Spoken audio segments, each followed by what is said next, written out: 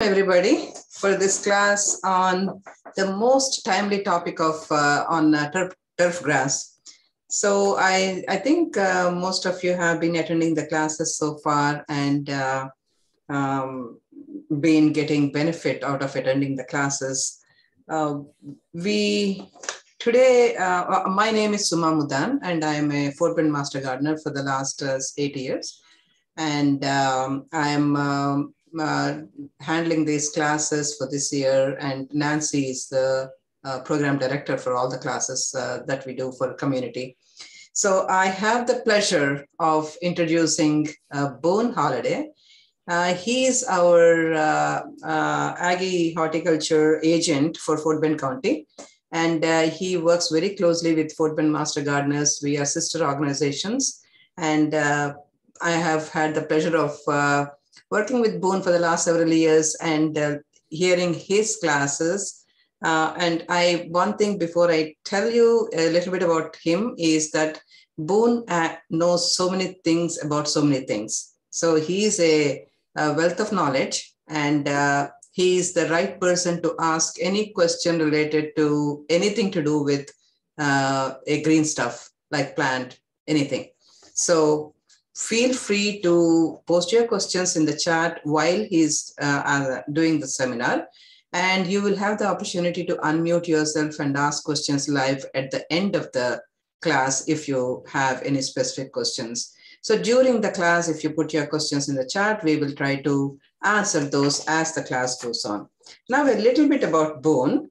Boone holds an undergrad degree in horticulture from Stephen Austin State University and master's degree in agricultural education from Texas A&M University.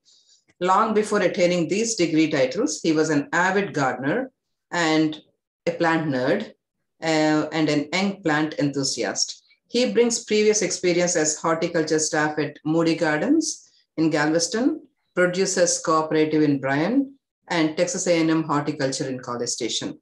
Having work experience in many horticultural areas and industry, from retail horticulture to landscape design and irrigation installation, he brings that knowledge, paired with enthusiasm, into Fort Bend County programming efforts. He is happily married to wife Soni, who is a wonderful grower of flowers. He is the proud father of to daughter Bailey, and they live in Fulshire, Texas. So now it is to you, Boone. Thank you for doing this class for us today. You're very welcome, Suma. Thank you for your leadership, and thank you, Nancy, for helping to direct our educational programs. And we're glad that y'all folks took time out of your day today. Not that we want to be outside from 2 to 3:30 p.m. With 102-degree temperatures. We're measuring outside of our office here in Rosenberg. So you picked a good place to be. We are going to talk about turf grass. I'm going to try to share my screen.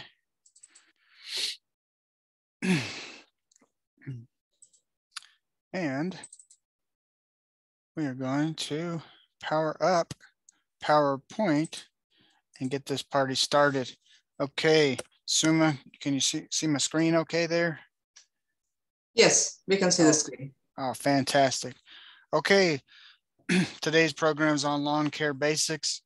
I'm going to try to do my best to stay on task and on time. I think the last time we did this, I went about 30-40 minutes over. So I'm going to roll through it pretty quick. If there's a slide or a portion of that you need a little bit more clarity on, as Suma mentioned, go ahead and dabble that into the chat feature, and she'll slow me down, and we'll make sure we get your questions and needs addressed. Today's program outline is everything turf, from physiology, species selection, renovation of lawns, maintenance, weed problems, disease, and insects. This program has been adapted from a presentation created by Michael Potter, who is my cohort in Montgomery County. So thanks, Michael. And let's get going. Turf grass, benefits of turf grass. This one is difficult to explain to people, especially when we get into periods of drought and we're using water. People start pointing fingers and they point at turf grass. But I think if we really, we put everything together, we would quickly realize that the benefits of turf grass significantly outweigh the negative aspects as considered water use. But as we get into water as a portion of the presentation, we'll begin to understand that we really don't need that much water to sustain a really good looking stand of turf grass. So we can see my little finger here, got this little frog in the grass. If you get up in the mornings or at late at evening, quite an amount of diversity of life that takes advantage of that stand of grass. So little bitty things in there are living and persisting in that turf. So that's a good thing. We can utilize turf to absorb and be able to remedy potential environmental pollutants. We can remediate soils that have been contaminated. We can offset the urban heat island effect by absorbing some of the UV.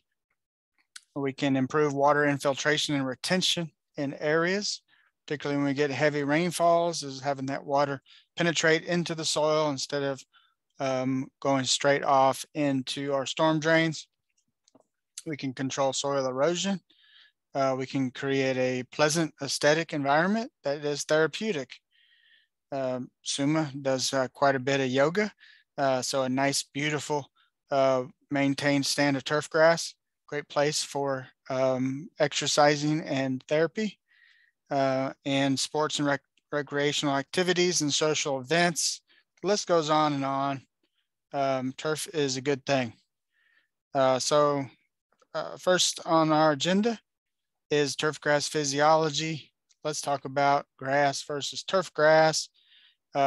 We have about 500 species of grasses that are native that grow in the state of Texas, but there's just a portion of those that we can actually call turf grass.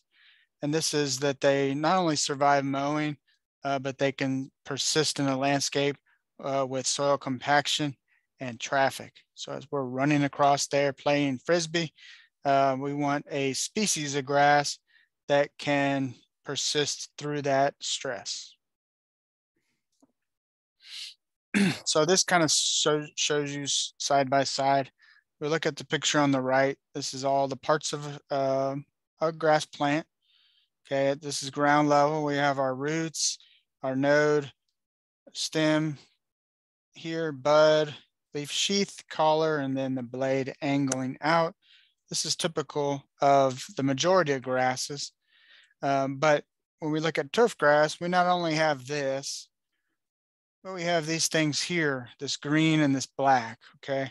So this black, what this is underground, is a stem that we call a rhizome that as this plant matures, this rhizome grows out and then forms a new plant, pops up, moves around, forms a new plant. Okay, this is underground. Okay, very similar to that is what we call stolon.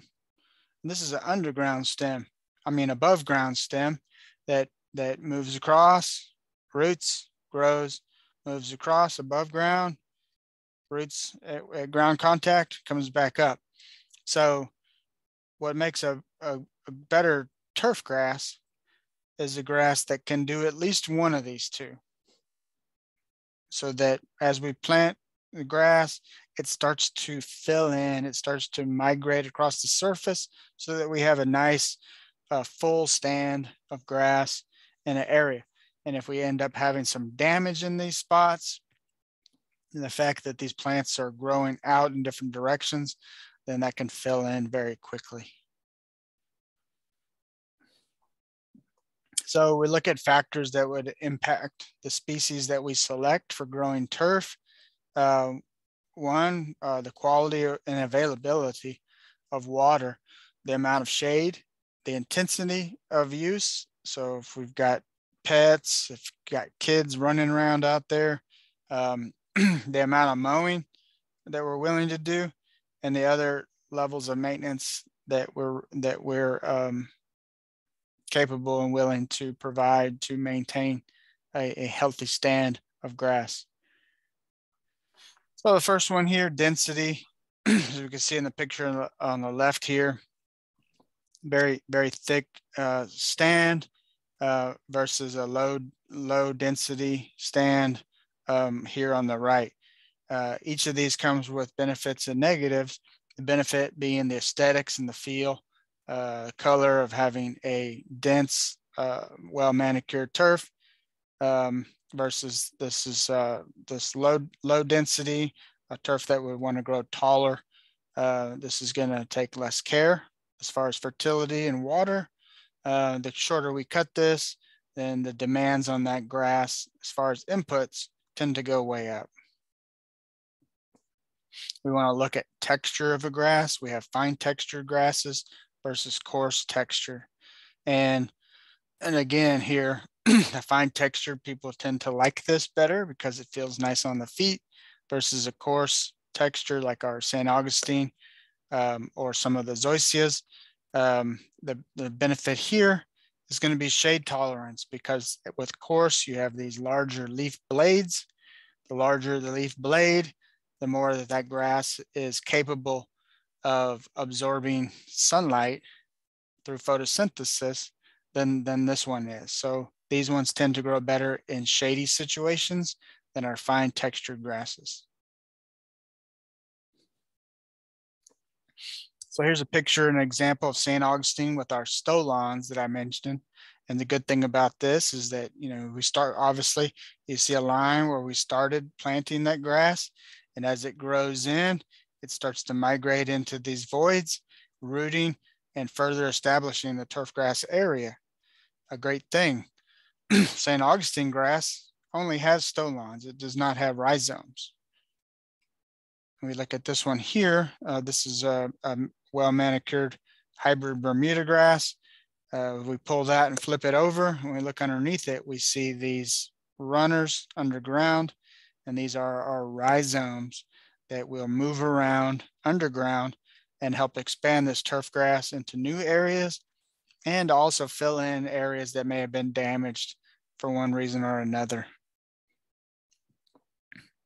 And then some grasses, like our fescues, are bunch type grasses that start in one spot, and they don't really have stolons or rhizomes, but just as they mature, those bunches just grow out into all different directions, and that bunch just gets wider and wider as it gets more mature.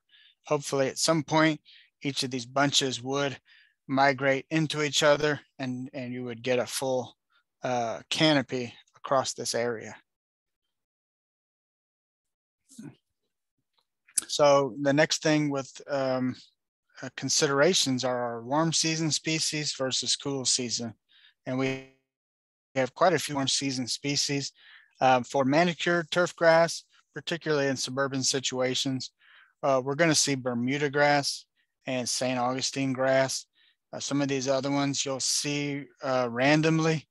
Bahia grass is a pretty common field grass. For a very low maintenance, low manicured situation, that is what you would tend to see. But what we have really in Fort Bend are Bermuda grass and St. Augustine grass.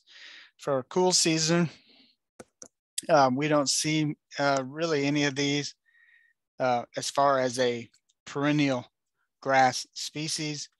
We're just too far south for these. We just don't really have a long enough cool season, and we have a very miserable warm season. I don't know if I would even call it a warm season. That these plants would all die with this heat, with this dry and heat that we're experiencing. These would all be gone. But the annual ryegrass, fescue, and perennial ryegrass, people will overseed these for the cool season months. But as soon as the temperatures warm up, typically by the end of May, these grasses are dead and gone. So we look at our climate map as far as grasses go. We're right on these line between the orange and purple. which describes us as being hot, humid, tropical, hot and humid at the border of tropical. Sounds great, doesn't it? Hot and humid. That's really explains where we're at right now. But you know, the cool season grasses, particularly if you've moved here from northern states, those are going to be the grasses that you would be familiar with.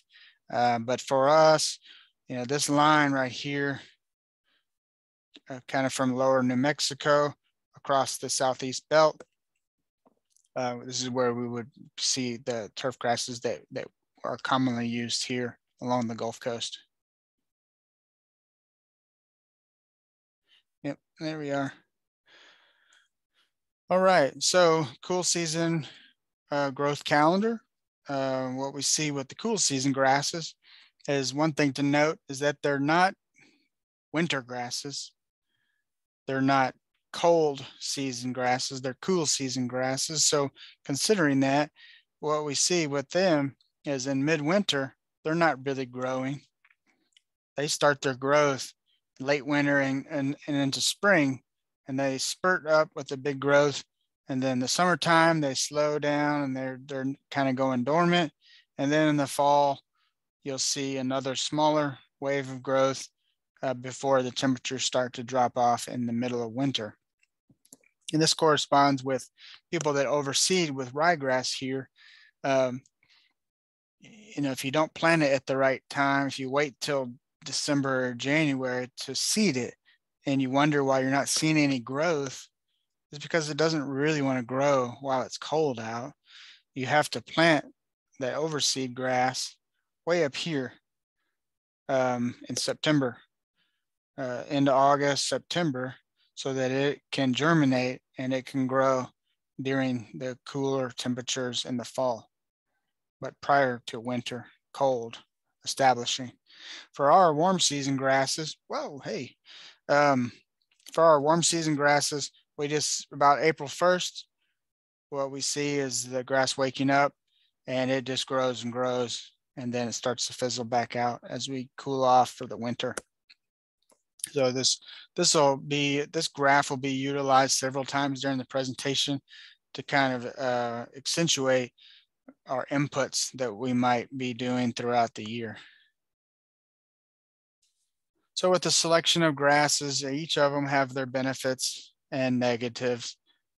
Looking at the two that are common for us, strengths are Bermuda grass, or heat tolerance, drought tolerance, traffic and damage and disease, but does not like shade at all. So when those live oaks start growing and you've got Bermuda grass, it's going to start going away pretty fast. And then coming down to St. Augustine grass, its strength is shade tolerance. Now I added this word here, tolerance, because it doesn't like shade. There's not any of these grasses that like shade, but it's tolerant to some amount of shade. So we have to keep that in mind when we plant these, or we're making these grasses work in landscape situations, is that they don't really want to be in that shade, but they can handle some amount of it. Weaknesses is cold damage and traffic damage, responding to traffic damage. So for St. Augustine, this just looks fantastic. Whatever they're doing it right, but this would be what we would see here in the growth zone. And when we get up just right south of the Dallas Metroplex, we start running out of functionality for this grass because it gets too cold. It'll start to freeze on us as we get into more persistent, longer cold periods. A lot of standby varieties. We've got a couple new St. Augustine selections that are poised to show up on the market here in the next year or two. So we're looking forward to that. Around here, Del Mar, Raleigh are going to be some of the more common ones that we see available at the turf farms.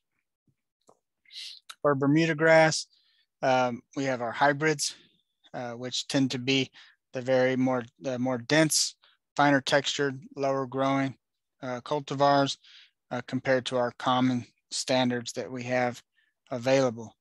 For our hybrid, Tifway has been a long time standard when we get into uses of a Bermuda, hybrid Bermuda, which these are typically for sports fields, for golf courses, and multiple use sports complexes. For our common, we've got a good selection here for us. Common, or this Celebration, is the one that we see quite a bit in suburban or landscape situations, homeowner situations. And for our Zoysia, we really kind of break this down into two species. We have the Madrella and the Japonica. Madrella being this lower cut, very fine textured grass, and the Japonica growing very similar to St. Augustine in its wider leaf appearance, but not quite as aggressive as far as width and height with this Japonica. It's actually much more compact looking than our common St. Augustine grass. So good wins with this. With the downside to Zoysia is that we have to pay more attention to how we mow these grasses, because we can quickly cause rotation from rotary mowers in this, or we can scalp the Japonica varieties too short, and then thatch buildup is also a big issue in both of these. So for this, for the Matrella type, we probably Emerald is going to be the top one we'll see around here, and then the Palisades is going to be the one we see the most with the Japonica. For our dormant, our winter color on these grasses, mostly brown, but St. Augustine is the one that we tend to see still some green. There's a little bit of this bronzing or maroon coloration as it goes into dormancy. You do see some brown out in here, but doesn't tend to go all the way brown. Bermuda grass, Zoysia centipede will go full dormant, particularly if we start winter with consistent cold weather. It will go completely brown on us. And that's a good thing. I think people need to accept the fact that our grasses are going dormant, that do need to go into dormancy, and be okay with the fact that they're brown. I think a lot of people want to try to keep these grasses green year round, and it's not a good idea.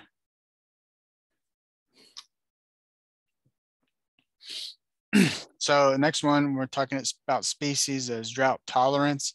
Our Bermuda grass, and really buffalo grass, is the highest of the common species. And then we move down. So as we see here, St. Augustine is not at the top of the list, but it's really not bad. And we'll get into water use and water needs here in a second, and we'll be able to dive down deeper into that. Suma, does anybody want to take a stab of what species of turf this is?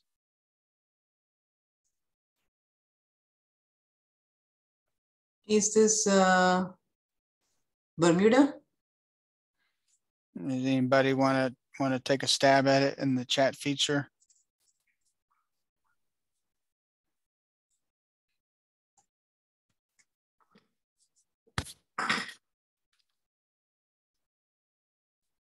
Okay. Nobody? Any guesses? We have two guesses of Bermuda. Boone. Okay. This is an artificial turf. Oh, okay. I was fooled by seeing the edges, because edges are a little. It does look like it's kind of migrating. Yeah, it's natural. Yeah. And I've seen more of these installations around. A couple car dealerships I've noticed have moved away from live turf and gone into artificial turf. I will say that, the technology is getting better as far as the look and the feel of the products that are out there. But, there's one thing that they haven't figured out how to address is heat up. These artificial turfs have a hard time during this direct sun and the high temperatures of the summer of being able to stay cool. As we see here, we did some testing with a temperature gauge, and midsummer, full sun in a Bermuda grass lawn, we've got a temperature of 104. Asphalt, which is hot enough for me, at 136, and then 165 degrees for our artificial turf surface. A little too hot, particularly for a home situation. If you have pets that need to go out during the day to relieve themselves, that's torture right there. So something I think the industry is moving into technologies where they can address this. I've heard of kind of way off technologies of solar photovoltaic capture of UV with an artificial or synthetic turf situation where we can harvest energy from the sun, like a solar panel. I don't know how far that's off, but beyond that, just trying to create a design that can handle absorbing or radiating heat to keep the surface a little cooler than this is something that they're going to need to do before that becomes a widespread, realistic option. Do we have any questions before I move on to the next section, Suma? No, I don't see any questions so far. Okay. All right. So you just decided that we need to redo the lawn completely and do something different, or if you're building a new home or a new site, things to be thinking about when we can get ahead of it. Most of the time we adopt somebody else's issues from the past. But if we're in a situation where we can create a plan from the get-go, we're in a good situation. So the first thing is soil quality. If you have the opportunity to bring in and incorporate a good quality soil that's non-compacted onto the site, that's a good thing to do. Loam or a sandy loam soil is best. And the ideal depth of that is 8 to 12 inches to allow the roots to penetrate down deep into the soil profile. This picture here, this is not from our neck of the woods. This is probably from somewhere in Central Texas, but this is a pretty good example. We see here that we've got about a 1/2 inch to 1 inch of topsoil, and about 2 inches of subsoil that's sitting on top of just caliche rock. These are a lot of situations as we move further out west. Just shows you what this grass is up against. There's not enough depth there that this grass is ever going to be able to grow in and perform like they want it to. Thus, the reasons why you're seeing quite a bit of sparse areas and erosion because of a lack of canopy of turf on this hillside. So here, we see this quite a bit, a lot of weeds and spots as the turf diminishes, and we're not doing the right things. We can get a takeover of weedy vegetation that would be enough for us to decide or make a decision to either try to continually work on this or start over from scratch. And looking at this picture, I think I would start over from scratch. So when we're looking at that, maybe we have the wrong variety or the wrong species, the percentage of turf cover, the voids that we have, Maybe we have an infestation from aggressive species of grasses or weeds. We may have some perennial weeds in there, like dollar weed, sedges, like our purple or yellow nut sedge. Quite a few really noxious perennial weeds that it might just be better for us to just start over, clear everything out, fix the soil, and resod the area. We talk about aeration quite a bit with folks, looking at the ways to do this. This is a pretty large machine, but I was just down at Lowe's down the street last week, and between them, Home Depot, or other rental services, they do make some pretty small lawn aerators. They're easy for most people to handle, and a good thing to be thinking about in our turf grass areas. A good example here is soil. So picture on the right, it's an example of a compacted soil profile.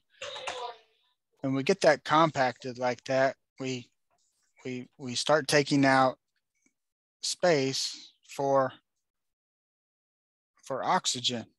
If we don't have air pockets in the soil, then we lose the ability for the plants to respire, and then things start going the wrong direction. So we want loose soil. So to get that, we try to break this up more and allow some pockets of air so that oxygen and moisture can move down into the profile.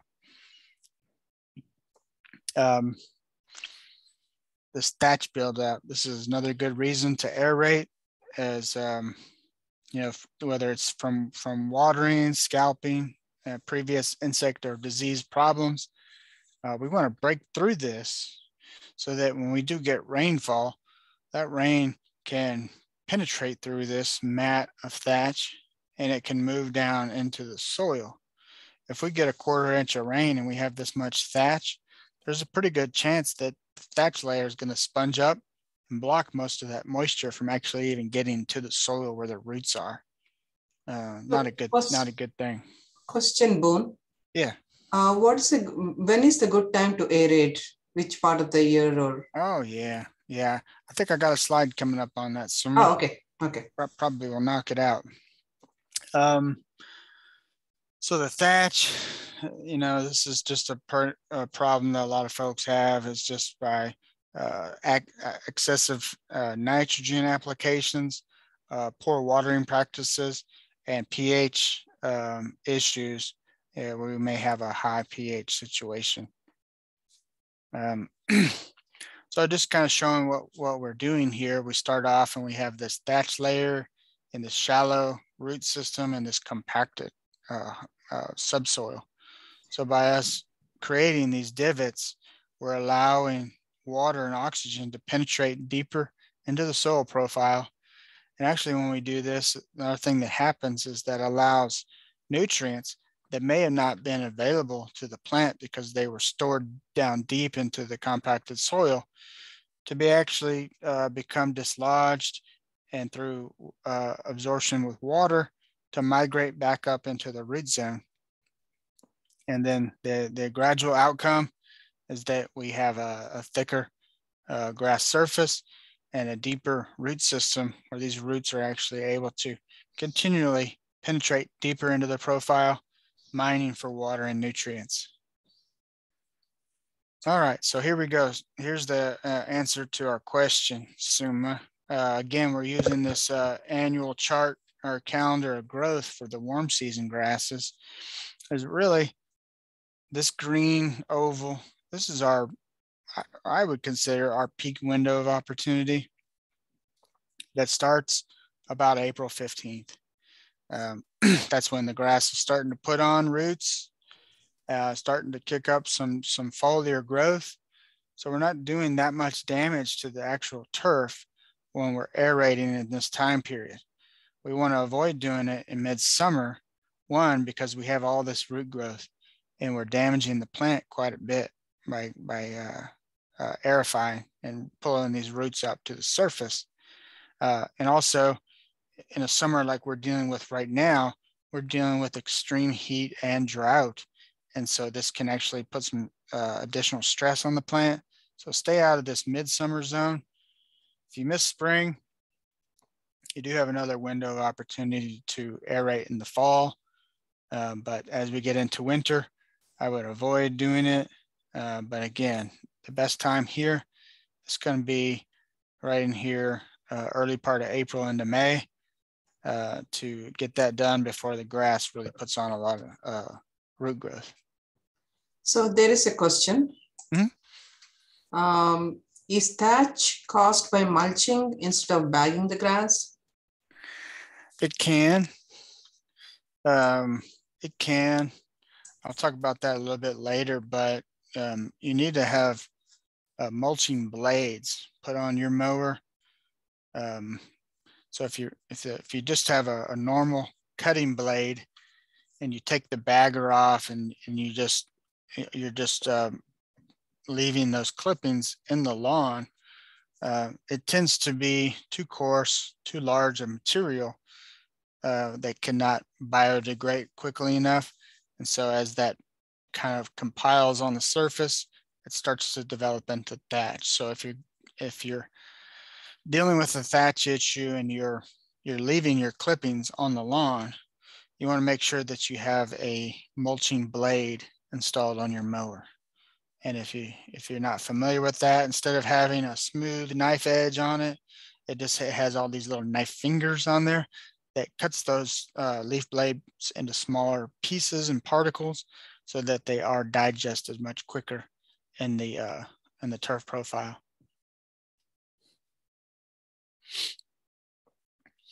So you'll see lots of different types of aerators.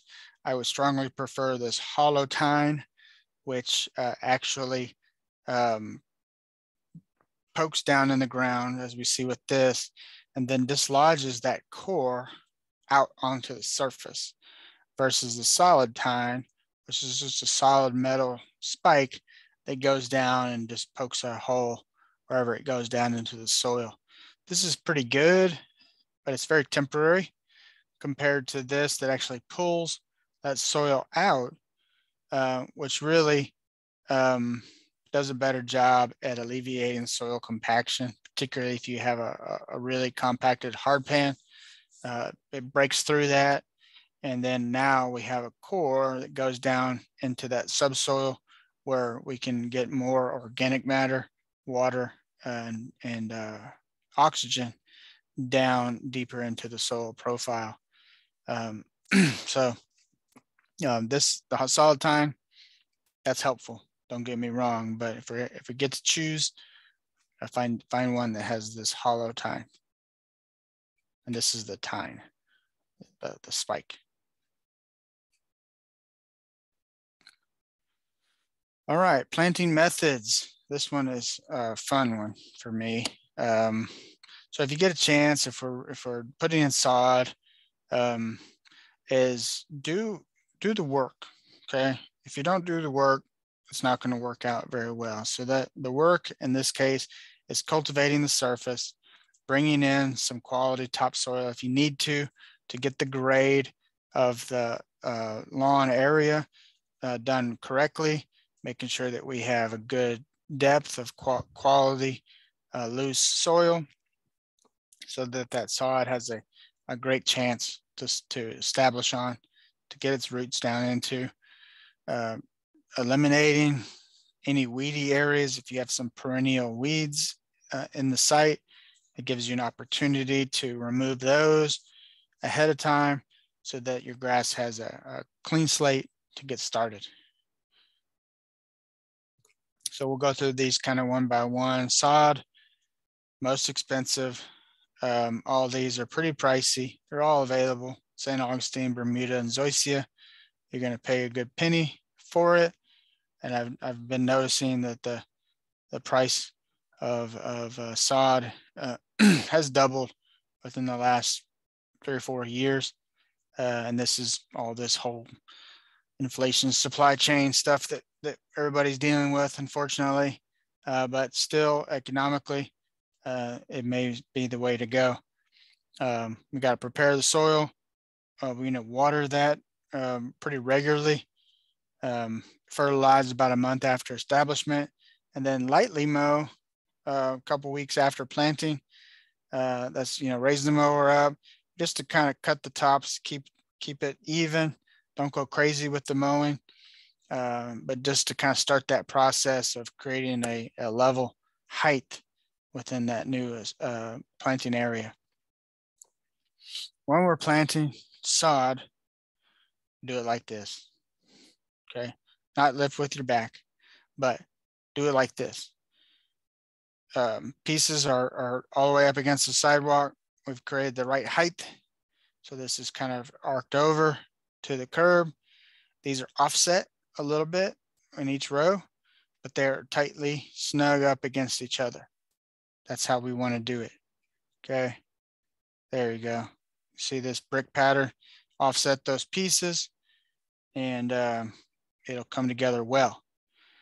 I've seen something kind of like this way too many times, where people are just trying to save some money and just to kind of throw it out in random spots in areas that aren't doing well. Yeah, this picture is a little overkill, but you know what I'm talking about. I know you've seen it. This doesn't really work. This grass doesn't have a chance to establish. Maybe right in the center, but all the stuff around the sides, it's going to dry out really quick. It's going to brown out, and this turf is not going to establish. So if you're going to invest in sod, don't do it this way. Plugs. If you have a couple small areas that just need to be filled in, plugs are a pretty good idea.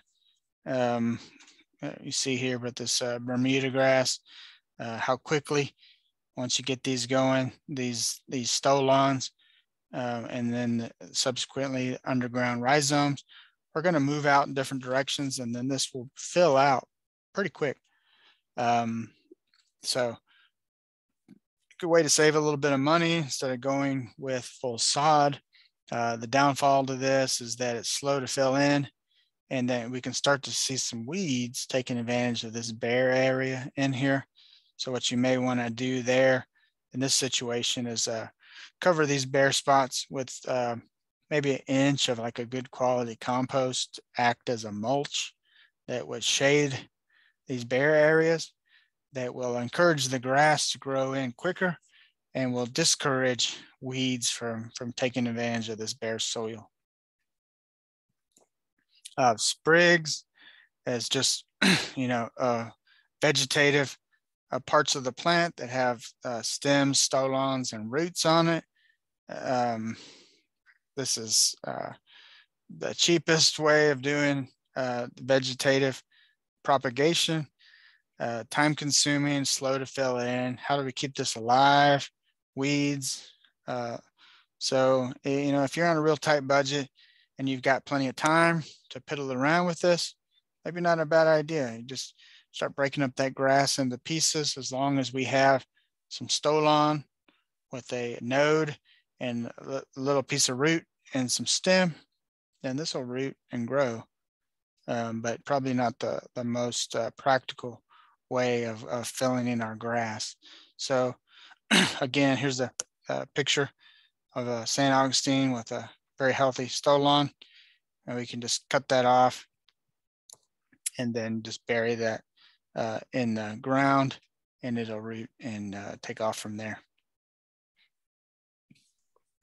Growing from seed. Excuse me, Boone. Yeah. What's the best way to plant a plug? Excuse me? What's the best way to plant a plug? Plant the plugs.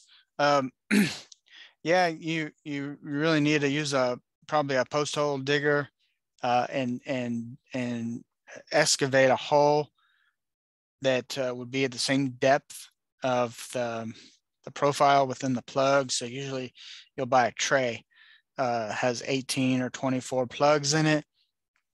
You just measure the depth of the media that the roots are growing in. And typically that's about an inch, inch and a half.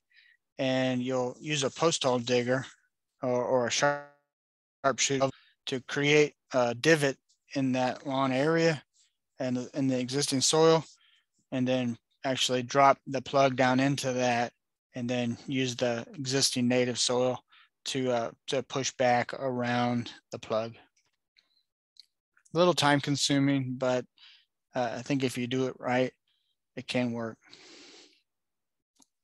Seeds, Bermuda grass, centipede, zoysia, ryegrass. You don't see St. Augustine on here because you can't find St. Augustine seed, nor do you want it. It just doesn't really germinate in a realistic landscape situation. So it's just not there. But Bermuda, you can find these blends of Bermuda grass seed available at the nursery centers or the box stores. This is pretty difficult to do if you have acreage. You know, if I get a phone call and somebody's trying to cover an acre or 2 acres of a new home site, this is probably what I would do, is just a Bermuda seeded onto it, or maybe Bahia seeded onto it, and then probably closer up around the house, I would do sod. And these are just the different rates of seed. As I mentioned, you got to create a quality seed bed. So you've got to cultivate the soil so that it's broken up really well and moist. And when we apply the seed, it needs to come into direct contact with the soil and really kind of nudge down into these little divots in the existing soil so that it can create its own little seed bed. As it gets moist, as the seed germinates, it's going to send its little primary root down into the soil. That needs to establish first before it grows up. So not only does it need a seed bed, but we have to keep this area moist until all these seeds are established. And sometimes that might mean watering twice a day during establishment, which is a little tedious. All right, so next section is maintenance, turf grass maintenance. Do we have any questions waiting, Suma? No, no more questions as of now. All right, cool.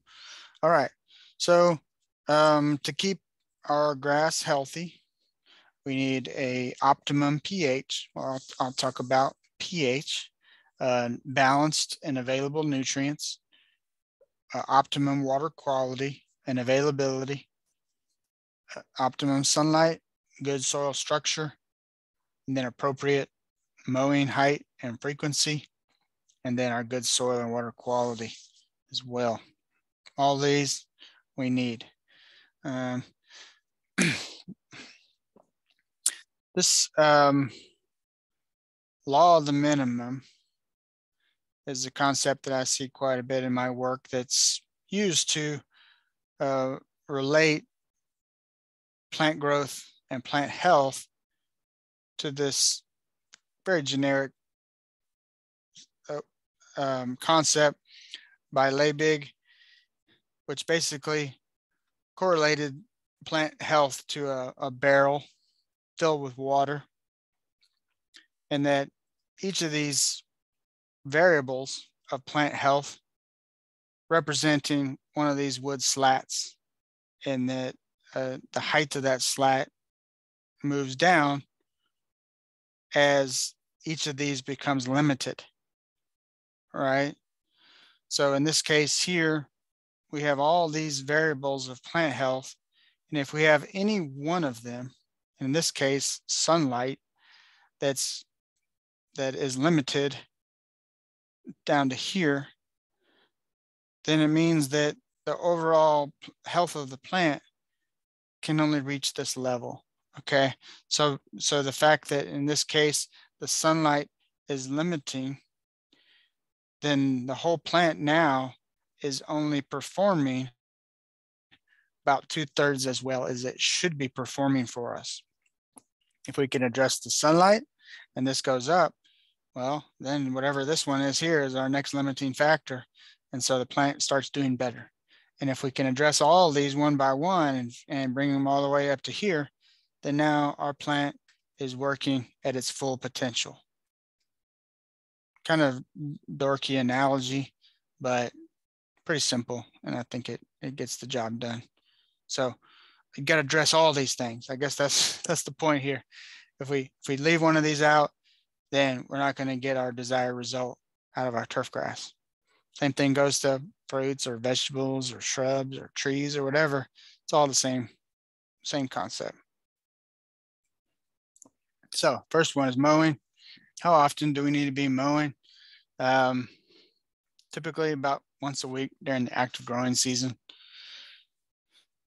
Using the 1/3 rule is don't remove more than 1/3 of the leaf blade or height at any single mowing. Okay, we start mutilating the grass.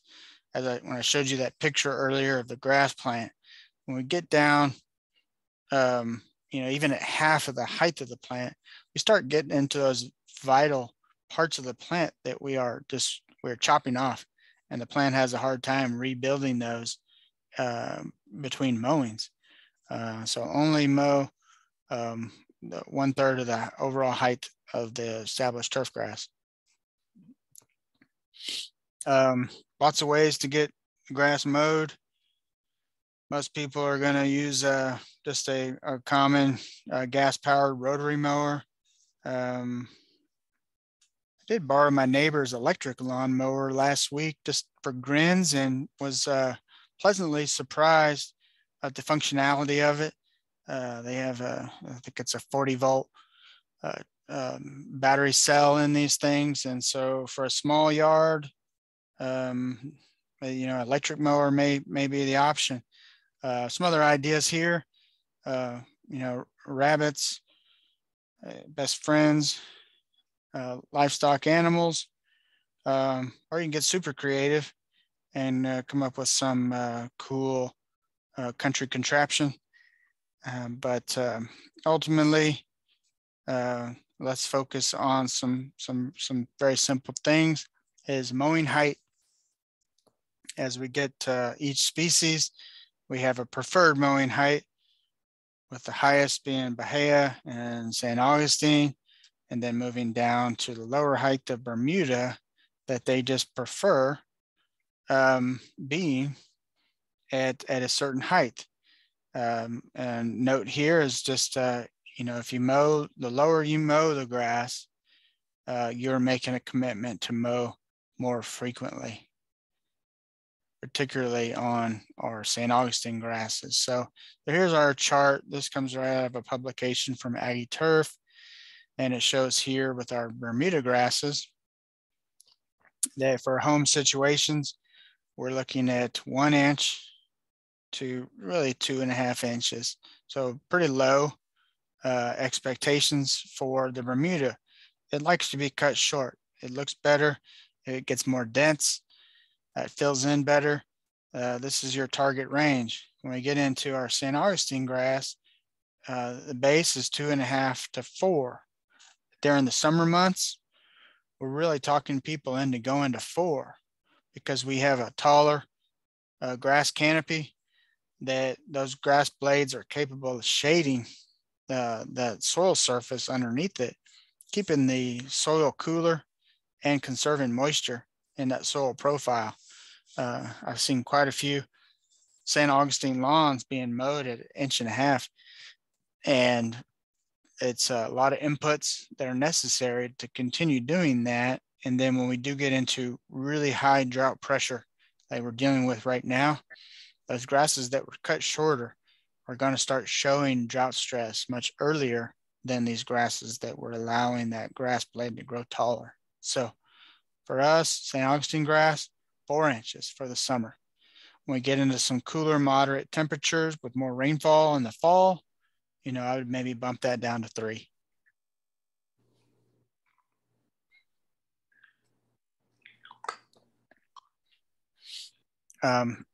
So this with Bermuda is just kind of showing the outcome moving into the fall with different mowing height. We have 1 inch, 1.25 inch, and 2-inch mowing height.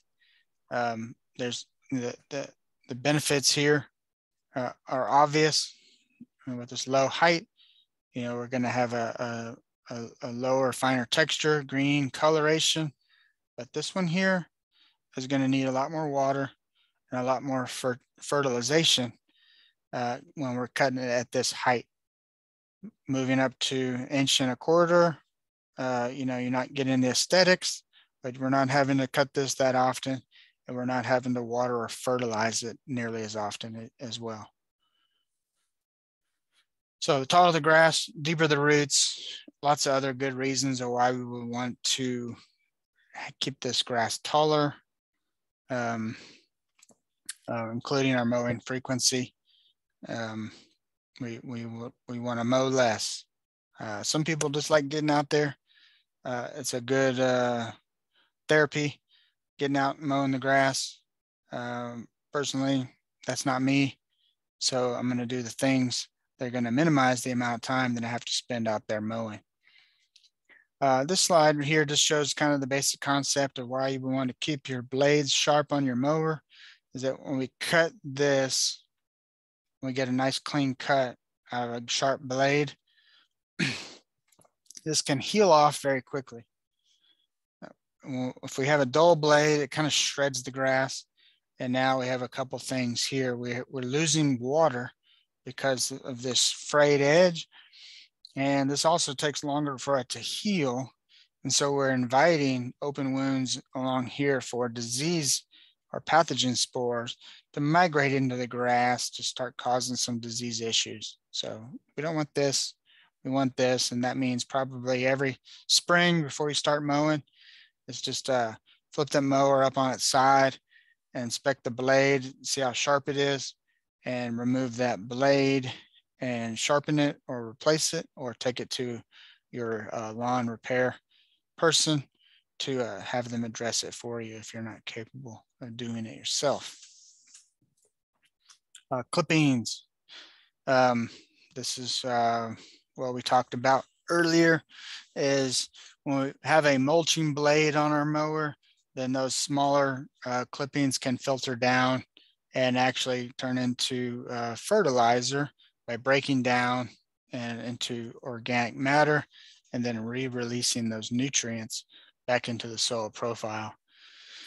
If we're not using a mulching blade, the clippings are too large, they don't decompose very well, and they can actually shade the grass as they kind of turn into hay on the turf surface.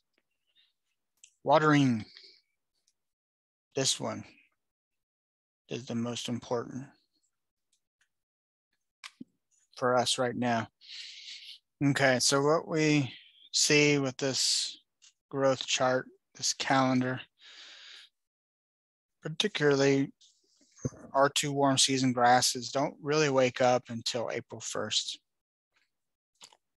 And there's a couple things there to think about, is that these grasses go dormant, and not only do they stop growing and they kind of brown out, they shut off the majority of their root system. Just while they go dormant, they just shut the grass, their roots off, migrate back to just a bare minimum of roots, and sit there for the winter. So if we're watering before April 1st, we're just wasting water because the grass doesn't even have any roots. I mean, it's pretty simple. What we're watering here are probably seasonal weeds. Okay, so here in the cool season, we're putting fertilizer and water down right in here. We're not doing anything to the grass. We're providing a moist, nutrient-rich area for weeds to take advantage of. So we don't really need to start watering the grass towards the end of March or really April 1st. And we go through our growth pattern of summer. And then similarly down here, we want to do the same thing here.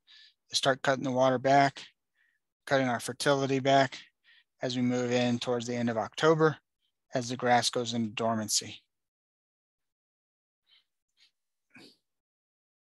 Now, we do know that there are adverse conditions in our environment.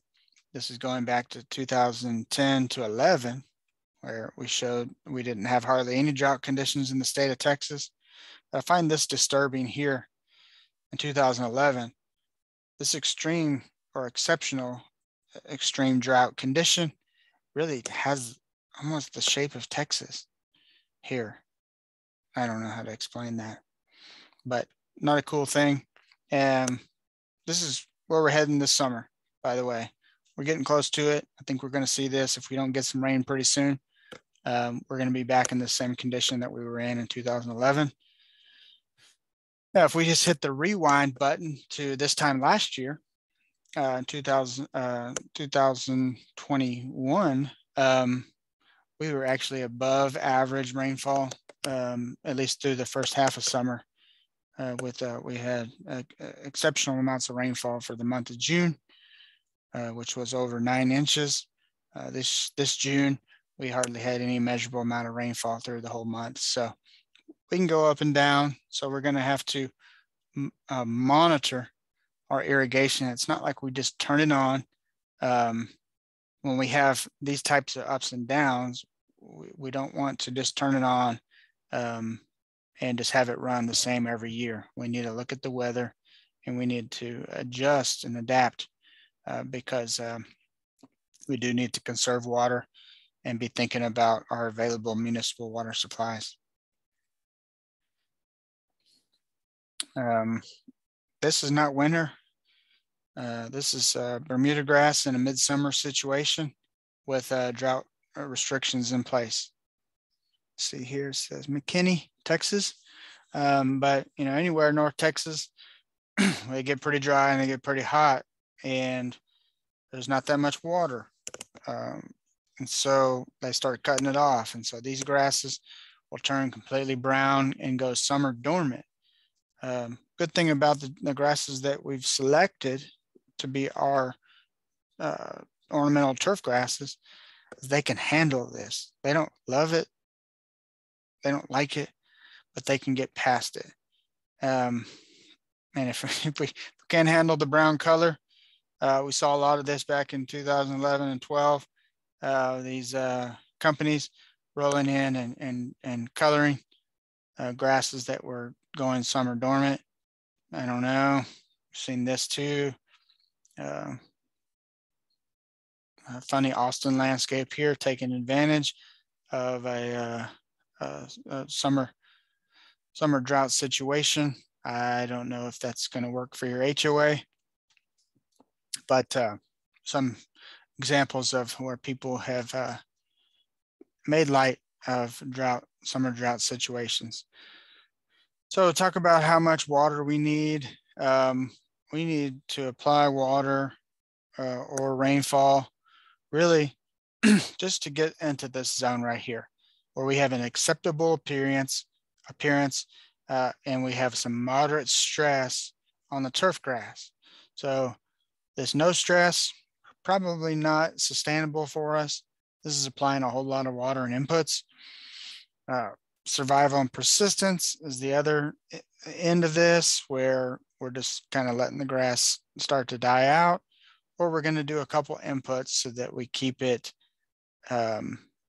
acceptable in appearance. So how much water do we need? Well, we need to do a little bit of homework on that to help us decide how much water our irrigation system, if we have one, or just even a hose in sprinklers are applying to the grass to help us decide how often we need to be doing that instead of just guessing. So these are these fancy catch cans, but you can use a tuna fish can or catfish, coffee can, something like that. Ruler, stopwatch, and in 15 minutes of your time. So what this shows here is a audit where we've got the catch cans in it from different areas within each zone in the landscape. We've measured how much we've captured in inches in that 15-minute time period. And then we've extrapolated that into larger amounts of time. And basically what this shows here is this, 20 minutes. We're at about a quarter of an inch to half an inch of water applied in the landscape. Okay, so if we look at this right here, what we see is this tolerance. Okay, and so this is a St. Augustine grass, in which within each one of these, we've applied different quantities of water from a tenth of an inch a week all the way to 1 inch of water a week. And so the concept with this is that, this is like no stress, perfect dark green, but we can start cutting this back and we see a little bit of change here, but it's really not till we get over here into this quarter inch that we start to see a line where a person may see that it's not acceptable. Start to see some dieback, some thatch or some browning in there. So right here for me is kind of the line. So it would suggest that we can really go down to a half an inch a week. Okay, half an inch a week to maintain what I think is acceptable quality of turf grass. Okay, half an inch a week. So I'm gonna go back to this slide, okay, that shows here in this zone in 20 minutes, this is just one application of irrigation. It's just one watering where we're getting half an inch here, okay? And here we're getting close to it, 0.3, 0.32. So what this suggests is that in this landscape, in just one 20-minute watering, we're getting half an inch. We're getting enough water to maintain a grass that looks of this quality, half an inch a week.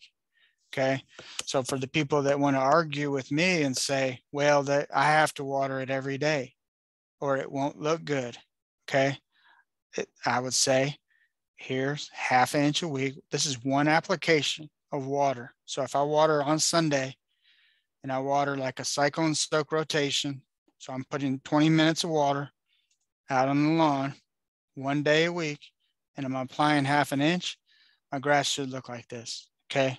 It's not magic. It's not us just trying to fool people into using less water. This is science, folks. It's right here. All right. So 1 day a week, half inch, you can get it done. Most of the time for St. Augustine grass, we're telling people, an inch a week, because that does get you this, but you can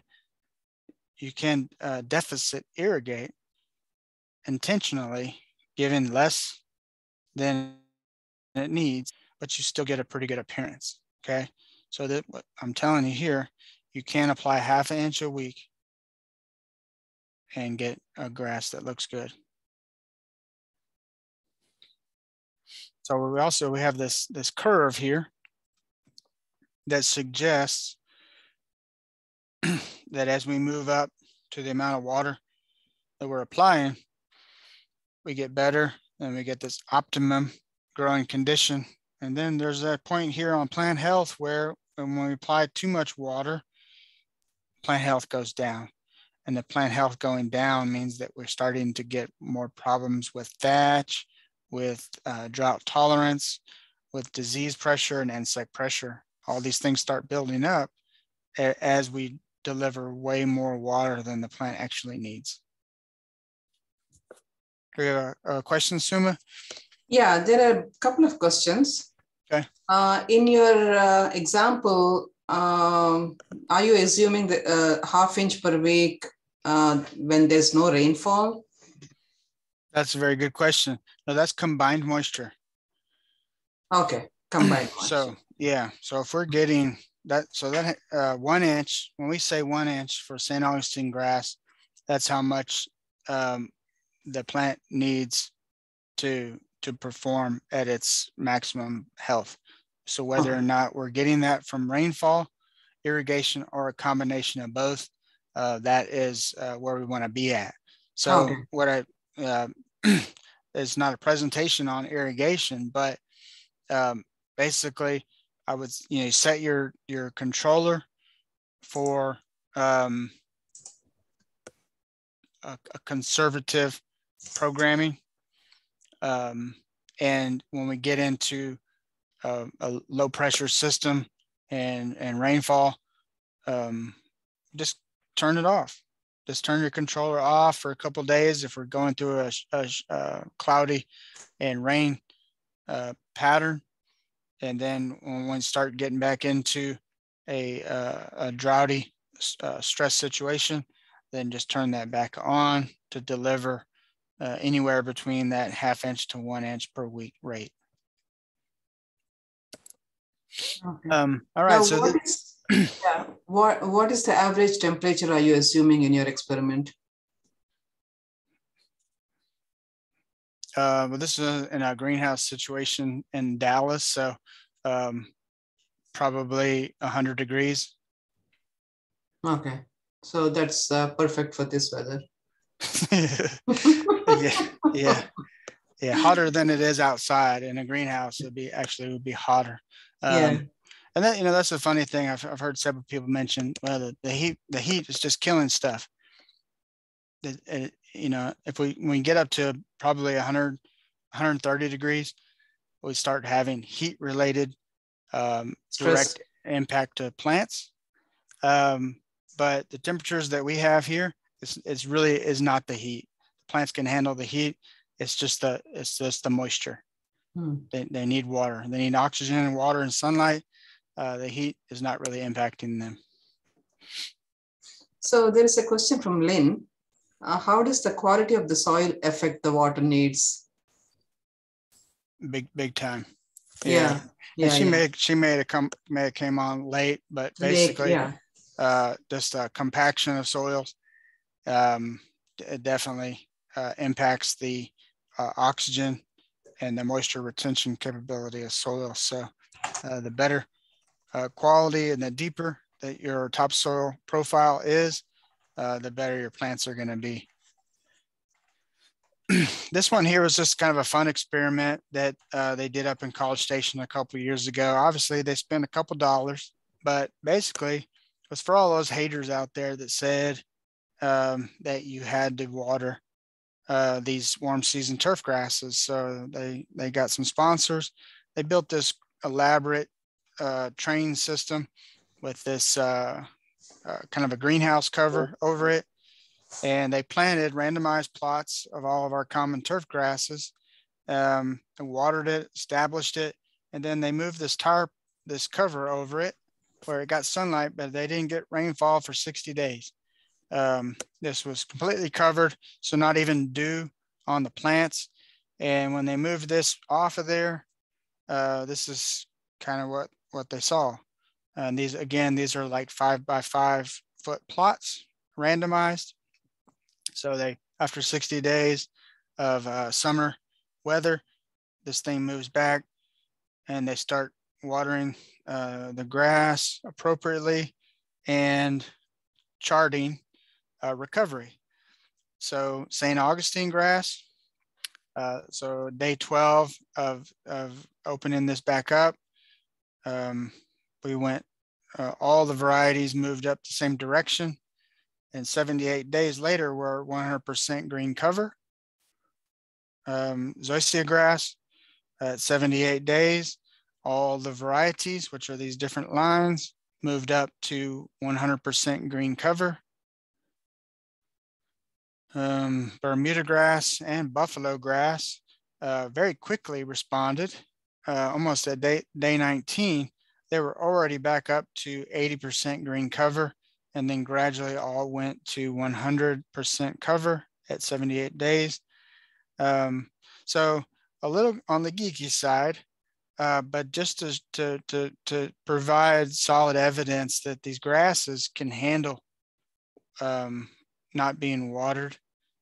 They can go into the drought related dormancy. And then, once we get rainfall or we're irrigating that again, or the temperatures cool down, the grasses will recover on their own. So just geeky stuff. Thought I'd want to share that. Fertilization. We don't want to overdo it, but plants do need a list of nutrients to perform well for us in a landscape situation. So this right here is a report from a soil sample that was sent to our lab up in College Station for a lawn. And so this result shows here our pH of 6.2. And then these are all of our macronutrients. These are all of our main nutrients for plant health, growth, and development. And so we see the first one here is our nitrogen, and this is limited quite significantly. So it's recommending that we have about a pound of nitrogen added per 1,000 square feet. Our phosphorus is low, our potassium is low, and it shows the rates that they're recommending per 1,000 square feet. Also here, sulfur is a little bit low there. We can address that or not. It just suggests the importance of doing a soil sample versus just grabbing a bag of fertilizer, because each of these situations is very different, lawn by lawn. And so this rate here, like that's a 1-1-2-2 rate. Like that's hard to find if we just go back. If you go buy a bag of lawn fertilizer, it's not going to look like that. So you need a blend. You need to make a fertilizer mix that is going to correspond to the nutrient needs of the soil in that profile. And it's not difficult to do. On our soil testing lab website, we have some calculators that show different commonly available blends and rates of fertilizers. And then you can contact your extension office or your Master Gardener hotline, and we can help guide some of those product decisions for you. So the kick side to that, besides wasting nutrients and spending extra money, is that if we're putting stuff on there that the soil doesn't need or the plants don't need, then it leaches off. It runs off, it leaches into our groundwater, it goes down into our creeks and bayous, or it just evaporates into the atmosphere. And so not only are we wasting it, but we are polluting our environment, which is not cool. So pH I mentioned, and just to kind of sum pH up, if you're not too familiar with it, a chemist would call this the power of the hydrogen ion, but just basically shows how different elements can be bonded up in the soil if our pH is low, which is acidic, or high, which is basic on this side. Okay, our average pH is 7. So really our sweet spot for most plants is 6.5 to 7 is our sweet spot, because we see all these elements that are necessary for plant growth, they're all most available in this area here. They're all most plant available. So as we move further into this acidic condition, there's probably nitrogen in the soil, but the more we move off that direction, it becomes less available. It's bonded into the soil. And the same thing as we go here to more basic condition. So try to keep our pH between 6.5 and 7. And we can do that by the addition of lime or sulfur to either buffer our pH up or down. So test the soil. I'd say every 3 years is a good pattern, because within 3 years, you will start to see some differences as far as the chemistry of the soil. We're going to use our frost dates for applications, and we're not going to exceed amounts of nitrogen, because there's a good chance that that is going to leach off of the landscape surface and into either groundwater or surface water in the area. If we're recycling our clippings by mulching, that can be recycled into nutrients back into the soil, so we don't have to fertilize as much. So as far as timing goes, here for us, first application of fertilizer about April 1st. Sometimes that's April 15th, depending on how cool we are. Sometimes we warm up earlier, so April 1st is good. If it's still cool out, you want to push that to about April 15th. There's no reason to fertilize before that. Like I mentioned earlier, you're just fertilizing the weeds. So in the fall, same thing. Temperature starts getting cool around October 15th. We have our first frost date on December 1st. So we want that fertilizer to have already benefited the grass and kind of migrated away before we get our first frost. Because if the grass is still actively growing and we get a frost on it, it's going to get damaged. It's going to experience cold damage. So last fertilization, October 15th. So lots of things. This is kind of too bad if you do, too bad if you don't. All right. If we don't fertilize enough, we get poor growth. We can get disease and insect because of plant stress. But if we put too much fertilizer, it's going to grow fast, too fast. And then we're also going to get diseases and insects. Okay. So you want to be there in the middle ground, not too little, but not too much. This chart here just shows kind of how fertilizers readily available or quick response fertilizers affect grass. It shoots up and you get a lot of growth really quick, and then it kind of falls off. So this is like us drinking a can of soda as we get hyped up and then we fall out really quick. So don't use these quick release fertilizers. You'll see on the bag, it'll say like 24-hour green up or something like that. Don't do those. We want slow release fertilizers or even organic formulations that are you're going to see a smaller curve where that fertilizer is going to last a lot longer for us. And that's going to help the plant continually be healthy because it's got a more sustainable growth pattern to it. What do we need to do about fertilizers? How do I find certain blends? Like I mentioned, the website here on soil testing, .tamu.edu. We've got calculators in there that show you how to find the best rate of fertilizer for your particular needs. Sometimes you can find one fertilizer that does it all. And in some situations, you might have to blend amounts of 2 different fertilizers to get the rate that you need. Be careful when we're fertilizing. You see here, we can kind of see where this person went back and forth. So you might want to do a crisscross pattern so that we get better coverage and more even greening within the turf grass. Just be real careful with it. Couple of questions on fertilizing. Yeah, Suma, let me hold those to the end. Okay.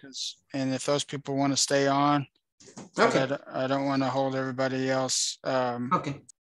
Because I'm looking at my time and I've got more slides than I've got time.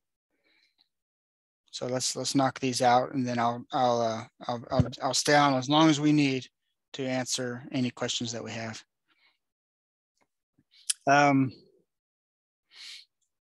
So there are a lot of things that may show plant stress in a bad situation. We just need to start thinking about how we can address those. So first is identifying the issue, looking at the symptoms, identifying the underlying causes of those, and then trying to address both of those things in a smart way. So it's not just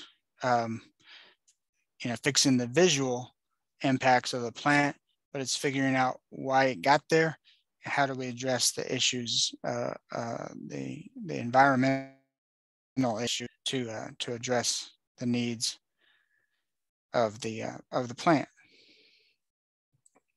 I'll roll through that. So zoysia, like we mentioned earlier, this can handle a shady situation. The more shade we get, this turf grass is going to continually minimize. So we have to figure out what we're going to do there.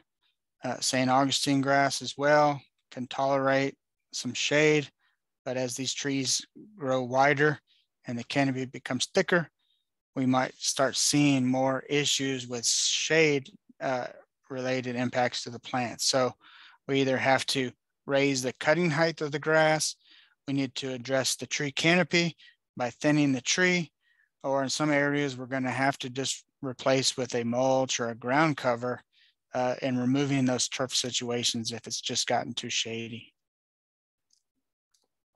So this one's kind of goofy, talking about disease is figuring out what's the situation that we've got.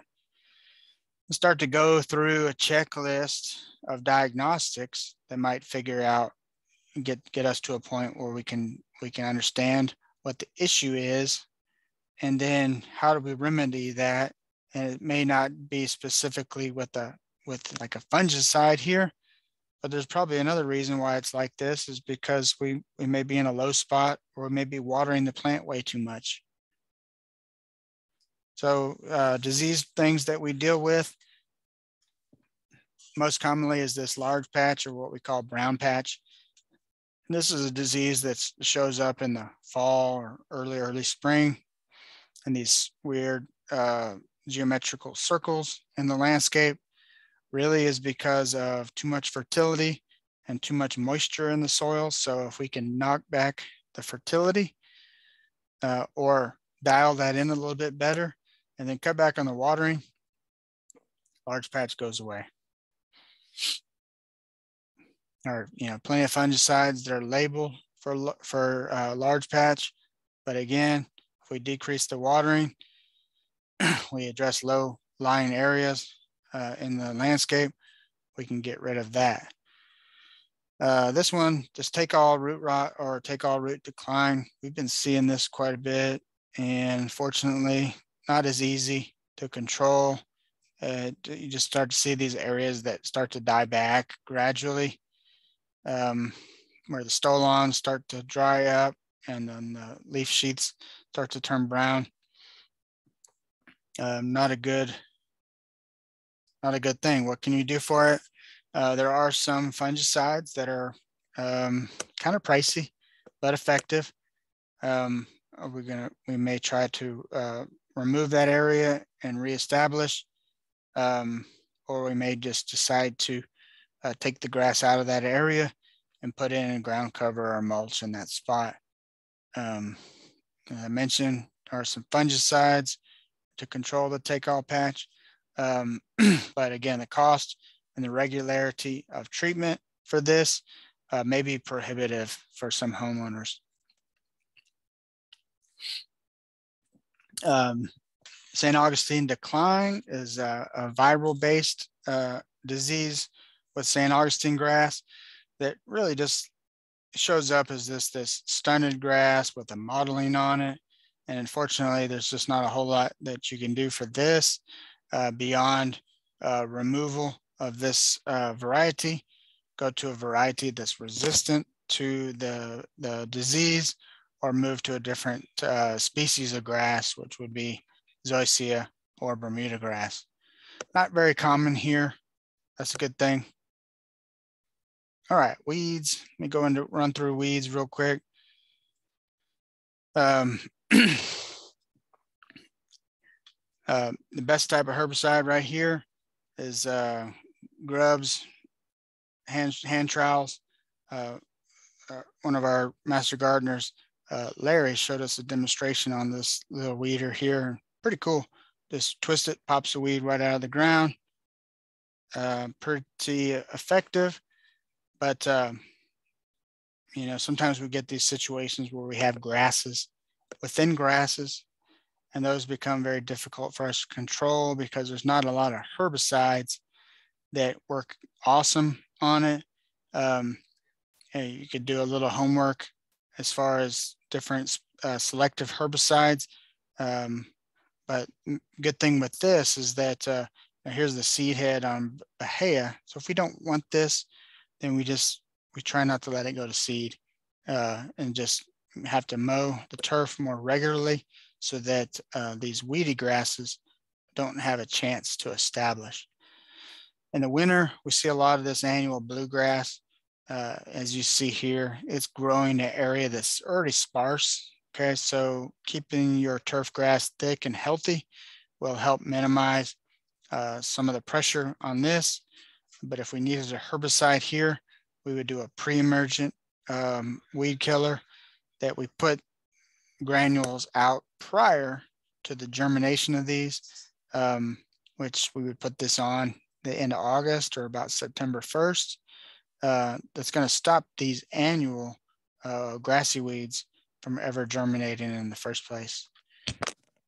Crabgrasses, there are some herbicides that are labeled for controlling crabgrass, but again, a pre-emergent weed killer is the way to go to keep them from even starting in the first place. Grass burrs, if you stepped on these, you know what a grass burr is. Pre-emergent weed killer on this is a good idea. And again, also it's just keeping the grass. There's hardly any grass growing here. So we've created a situation for this weed to establish itself in the landscape. So we've got a range of different weeds. Most of the broadleaf weeds are pretty easy to control. We do have a couple. I would also, I'd add a couple other to this difficult section, but that's just me. But most of our broadleaf weeds are pretty easy. And that's just timing of a pre-emergent weed killer. Creating and continuing a good mat of foliage so that we don't have direct sun exposure onto the ground surface where those weed seeds can germinate in the first place. Again, if we're misapplying with our watering and fertilization, we're creating situations where these weeds can grow. You see all this area in here where it's just very sparse. These are perfect spots for weeds to germinate into. So trying to minimize those bare areas if you can. If you can't, I would recommend putting a good layer of compost over these dead spots that will create a barrier of sunlight so that the weeds will not germinate. A lot of herbicide options that are out there. The one thing that's most important is make sure you read the label. Make sure you read the label because you can apply the incorrect product and cause significant harm to your turf grass and trees and shrubs in the area. I'm gonna get past buttonweed here. This is another perennial grass. There are some herbicides that work on this, but main thing, just turn the water off. You've been watering way too much because this is a swamp plant. So if you're creating a situation that resembles swamp, that's why you have Virginia buttonweed. Don't do it. Similar to this doveweed, this likes real wet situations. So we can apply some herbicides on this, but just cutting the water back, then we change the environment that's not conducive for these moisture-loving weeds to take hold, including this stinker right here is our yellow and purple nut sedge. There are products on the market for controlling sedges, but the best thing here, again, is not to provide a moisture-rich situation where these swamp plants, like even this Kalinga, is a bog plant. So if we're creating a bog, we're going to get these weeds and they're hard to control Okay, you can't just use herbicides alone. You need to cut the water back. You need to improve the drainage in these areas so that the turf responds and these weeds don't get what they want. Lots of horror stories out there. This one here, weed and feed, person used the wrong product. This is for northern turf grasses, not for southern lawns, and you end up killing your grass. So buyer beware, always read the label, read it twice if you have to. Don't buy the wrong product and don't misapply products because you can do a whole lot of harm to your landscape by doing that. Just very simple stuff, appropriate mowing, irrigating, fertilizing, the removal of grass if it's not the right grass for you. You want a good, healthy, thick stand of grass that will fight weeds, that will shade them out, that will outcompete them. And so sometimes we just have to be pretty aggressive and we've got to start from scratch. And then your treatment will be a pre-emergent. It's putting a product out that will stop those weeds from germinating, or a post-emergent that we spray on the active weeds to kill them mid-season. So lots of ways that we can do it, but we need to use all of these together to create an integrated approach to weed management. All right, I'm gonna roll through bugs real quick and we're gonna get this bugger done. These are our monsters. Grubs, not terrible. Chinch bugs, terrible. And these guys we only see randomly every couple of years. I'll talk about them one by one. Sign that you've got grubs in the soil is you have all these other animals hanging out. Hopefully you don't have these nasty pigs hanging out in your yard, but this is the damage that you'll see. They're looking for grubs in the soil.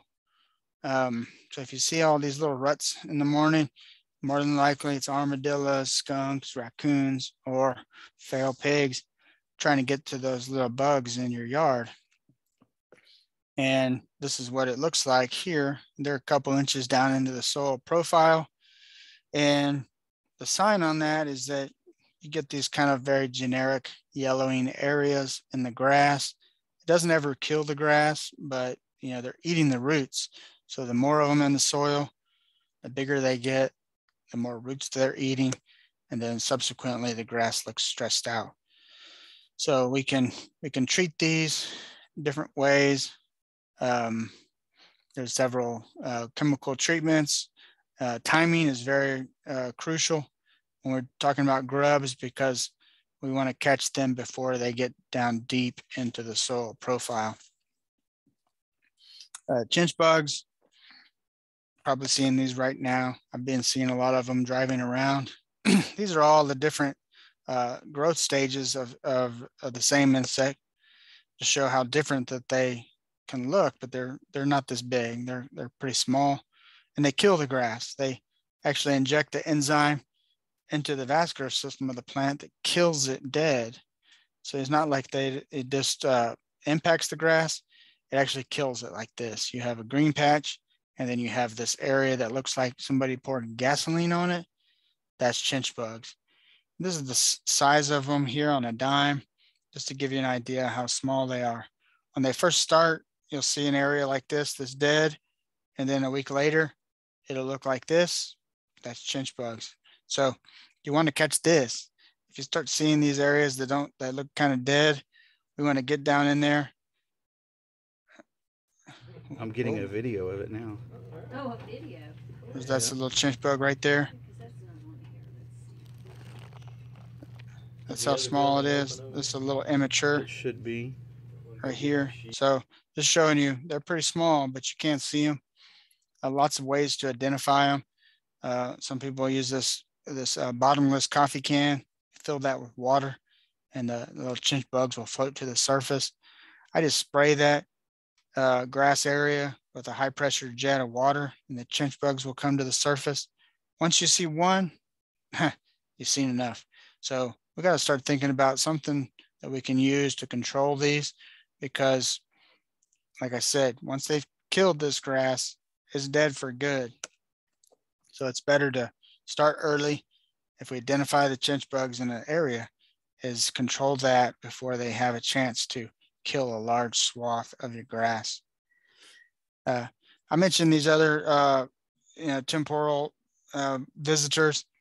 A couple years ago, maybe for two or 3 years in a row, we had a pretty big wave of these tropical sod webworms. It's a little moth, flies around in the evening, clusters kind of hangs low around the turf, but this is its little green larvae. It's this kind of shiny green color, and they just annihilate grass. They get down low and they eat the nodes and the stolons of the grass, and quickly it starts to look really rough. It goes from green to looking pretty nasty within a week or two. So again, if you see these little small moths fluttering around the grass towards the fall, we know that we're probably going to start seeing some damage pretty soon. Once you identify what the problem is, we want to try to address that. Some of these are chemical products. There are some biologicals or organic products that are pretty effective at controlling this as well. Same response. Let's not show that. Same response would be to this guy here is our fall armyworm. It's a little bit bigger. It's a moth, a little bit larger in size, more brown in color. But you'll start seeing these worms. They call them armyworms because there's armies of them. There'll be thousands moving around on the grass, and they just chomp the foliage from the top down and can really annihilate a turf surface within a couple of days. So the response would be the same. There's a range of chemical products and some of the BT or the Bacillus biological products work pretty well also. So a couple quick things here as we move out. Let's mow this at the proper height. Again, for Bermuda grass, we're talking about 2.5 inches. For St. Augustine, let's talk you into 4 inches over the summer. We want to fertilize according to our soil tests every 3 years. Okay, if we're fertilizing and we're creating an environment that's too wet and too high in nitrogen, we are inviting disease into the landscape. And when we're watering, let's water with conservation in mind.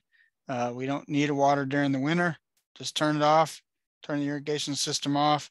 And then even in the summertime is water with precision, is look at the rainfall and adjust your programming as needed to apply the right amount of water.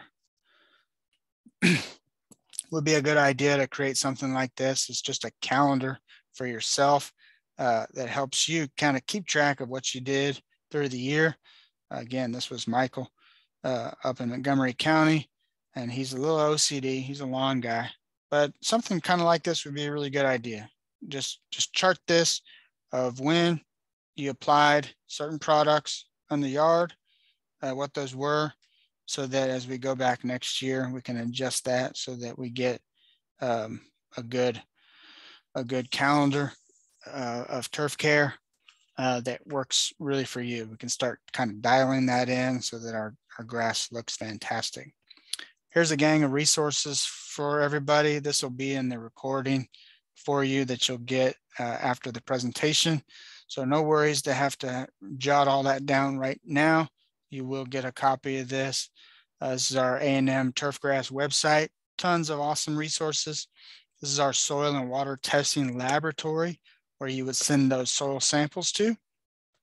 If you're dealing with reoccurring diseases and we're not sure what that is, or we need confirmation of a disease like take-all root decline, you would send those samples to our plant disease diagnostic lab, which is this.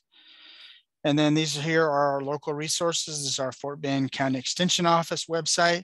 And this is our Superfine Fort Bend County Master Gardeners homepage.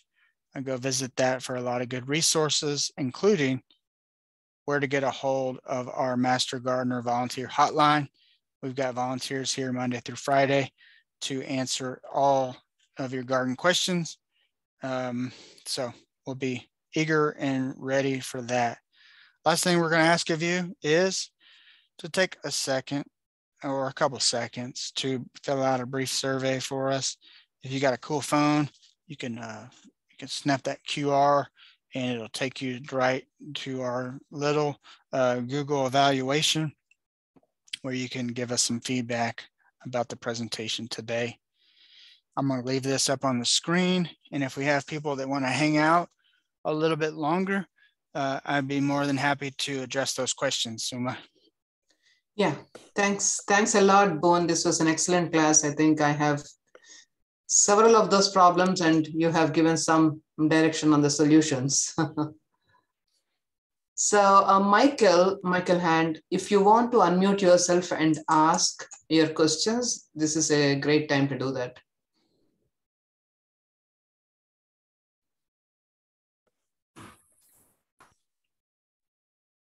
Yeah, can you hear me? Mm-hmm. Sure can. So I had a few questions there. One about, you mentioned about spreading lime to increase the pH of the soil.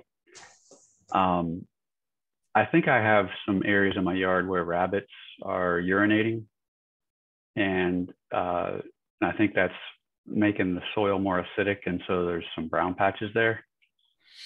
So would you recommend spreading some lime in those areas to offset that acidic urine? So it's probably more of the uric acid. This is a naturally occurring nitrate, like urea, that's concentrated in urine. So, people who have typically big dogs would understand this. And it's more of the those nitrates that are burning the grass than acidifying the soil profile. So I don't think that's the right answer. What would probably work best, and I throw this at a lot of stuff, but just a little bit of good quality compost. If you got an area that's been impacted by a lot of things, including wildlife or pets, is just a sprinkle about 1/4 inch of a good finished compost over those impacted areas and water that in really well, like inundate that area. And that's just to dissipate that uric acid and to allow that compost to kind of move down into that area to start balancing out the profile. Okay. Yeah, because I don't think that the pH there is being impacted as much as just a concentration of that uric acid. Okay. Next question on it. You said you had a couple. Also, you talked about fertilization, and I think too much nitrogen. The downside you said was that it would cause the grass to grow quicker and require more water. I think were the two things. Is it also a risk of burning the grass with over nitrogen fertilization? Yeah, particularly with quick release forms of nitrogen. So you'll see on the bag, it'll say like a quick shot or readily available or quick release. From July 1st through September 1st, I wouldn't use those products because you will burn the grass pretty bad with those products. But if you're applying a slow release form, if the bag specifically notes that it is slow release, then chances of burning are going to be significantly less. But really, it's just midsummer, especially when we're seeing the drought conditions that we're seeing. Just holding off on fertilization in any amount until we see some relief, primarily as in natural rainfall. I wouldn't be fertilizing at all right now. Now, the burning that happens, is it actually killing the grass? No, because most of the fertilizers, they're bonded with a salt particle. So that's kind of the filler. And then they they combine the nutrients onto the salt filler. And so it's really more of the salts that are on there that are burning the grass more than the actual nutrient that's doing that damage. It's the salts that are in that fertilizer that do the damage. Okay, thank you. Mm-hmm. You're welcome.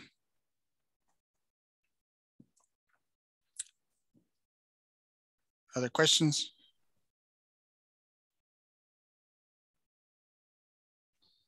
I don't see anything more on the chat, but if anybody wants to unmute themselves and ask questions, please go ahead and do that.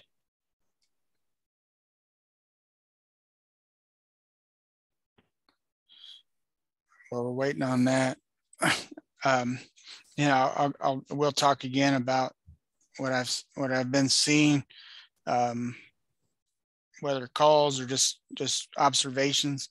A lot of chinch bug damage this time of year because they like it when it's hot and when it's dry. And what we tend to see in a homeowner situation is people just thinking that that's drought stress, and they're watering or watering and fertilizing in response to it, and that's not doing anything besides probably actually exacerbating the problem with the insect.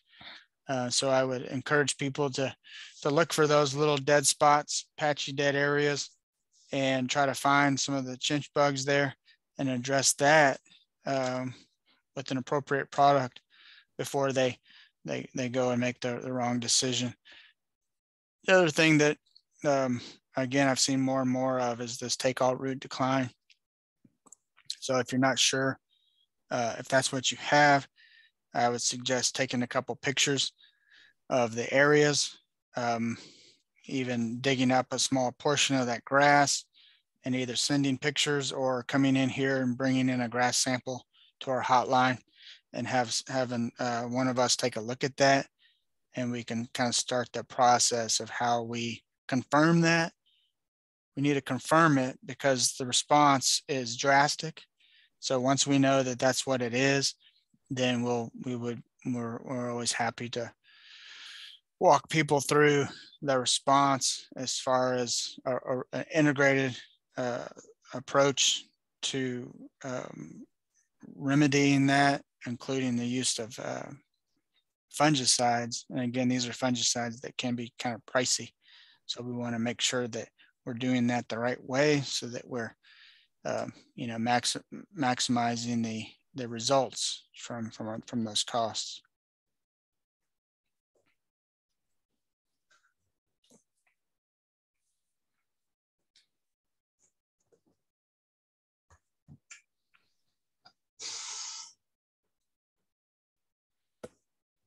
Any more questions?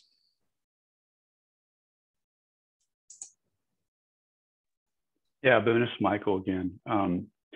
There's I think it's a Spectracide product that it says it kills both chinch bugs and grubs. I can't remember the name of it, but do you think that's an effective insecticide? No. Sorry, Spectracide. This is a granular product? Yeah. No. Well, they also make there's a liquid. I think it's called triazomine. Yeah. It's granular, and they have it in a liquid form that you can spray with a hose. Sure. So the granular products, if you're using this as a preventative measure, kind of early season, those products work pretty good. It's just a general kind of a blanket product. But once you've seen chinch bug damage, then you're on a pretty fast timeline of responding. And a granular is just not going to work because it's not impacting those active populations. So you really have to do a liquid, and preferably you would use a product that has one of these RTU hose end applicators, where you can really drench the foliage of the grass down thoroughly, because we want to eliminate that active population as quick as possible. So you have to actually get contact on the pests for those types of products to work. They're contact insecticides. They're not systemic in ways that it's going to impact those active populations. So the ones that hook on the water hose and you just turn the little on or off and just thoroughly saturate those spots where you're seeing the damage, that's going to be the way to go. Okay. What product would you recommend for that I could get it, like, you know, Lowe's or Home Depot? Yeah, that's where I can't do product endorsement. Usually you'll see 3 or 4 options. They're going to say, you know, for general lawn pest control. Most of them, if you look at the active ingredients, they're all about the same. Okay. But that triazid, whatever it is, it's the liquid form, it sounds like that would be it's in that category as well. Yeah. Yeah. Okay. And do you recommend spraying the entire lawn or just around those brown patches? I would just focus on those patches, and then, you know, maybe 6 feet out away from there, assuming that some of those live adult populations have already started migrating into the healthy turf. But okay. I wouldn't do it across the whole surface, because we do have beneficials that are balancing some of these issues for us for free. So, you know, if we don't have to impact those populations, then we try not to. Okay. And then those small brown patches that are there, they're dead. So do I just wait, I guess, wait it out, and it'll eventually, the Bermuda will grow back in and fill that area in? Well, I'm gonna do this. My generic response is a thin layer of a good quality compost, and just cover those dead spots. One that kind of mulches the ground surface so you don't get weeds growing in there, and then you start to create this more of a dynamic soil profile that is attractive to those grass runners to move back in there. Right. Should I pull out the dead grass before I put the compost in? No, I wouldn't. All right. Thank you. Yep, you're very welcome. Other questions, Suma? No. Thanks a lot, Boone. It was a great presentation. Yeah, thank you, Suma. I appreciate it. And like I said, if we have any follow-up questions from folks, reach out to us here at the office and the hotline. I'm glad to help you.